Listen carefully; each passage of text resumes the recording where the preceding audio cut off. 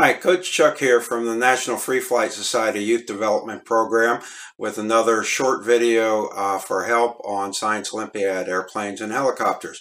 I've received a lot of questions online about how to cut ribs if you don't have a laser cut. It's really a simple process. We want to cut a wood rib out of a balsa wood sheet. In order to cut your ribs, you first need a pattern. This one is made from 1/8 inch thick acrylic, cut out and sanded, and this is the curved edge for your rib shape. This is a 3% at about 2 inches wide.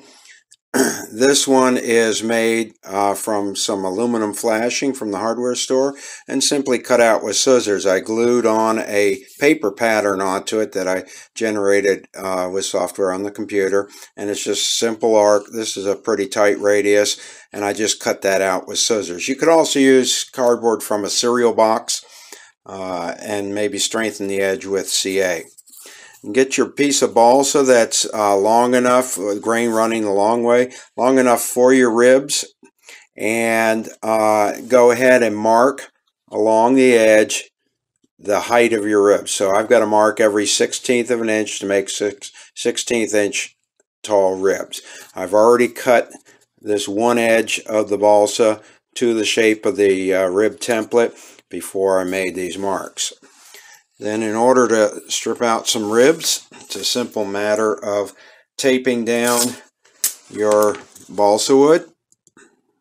And this can be cut to the length of your ribs, or it can be cut longer and you can trim the ribs out of it later. Lay your template on, line up the marks on each end, hold your template down, get your razor blade, and make sure the blade is vertical, and just follow the shape of the template.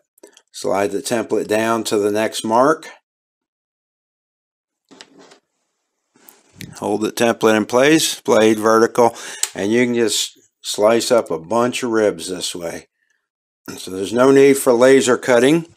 This is simple as it gets, and like I said, a cardboard from cereal box work fine for a small number of ribs. I like the plastic for its durability if I'm keeping this for a large number of ribs.